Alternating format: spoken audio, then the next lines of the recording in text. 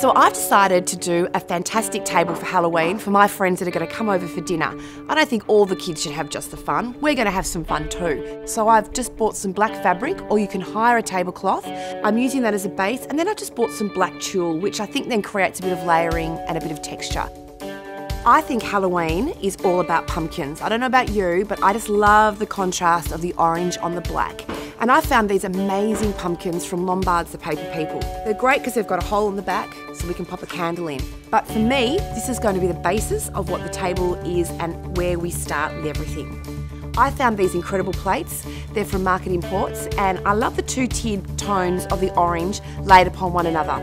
To then break up the rest of the black, I've put some orange ranunculus. Now, I know flowers are a bit pretty to put on a Halloween table, but I'm going to change that in a little minute, so don't get too scared by that. And we're going to break it up with a really great just black serviette. Again, this is a hire item that you can go and get from your local hiring shop. You can go and buy black serviettes, or you can go and get black paper serviettes, whatever works for you, but I think the black brings it all together. Last but not least, I have some orange glassware, but these are the sort of things that you can find at your local $2 shop or IKEA or any of those other great sort of places that have bulk things. Go out and have a look, and when you start looking for a theme, you'll be surprised at what you can actually find out there. To terrify this all up a bit, I've got some cobwebs. Now, these are from Spotlight. They come already with little spiders in them. Really pull them fine though, because it can get a little bit clumpy.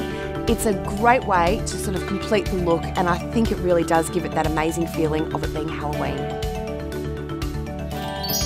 I am really happy with this as a look, and I think the thing that I really love about this is just the bold colour of orange. And you know, the thing with a theme like Halloween is you just go for it. Don't be scared to use as much orange as you possibly can.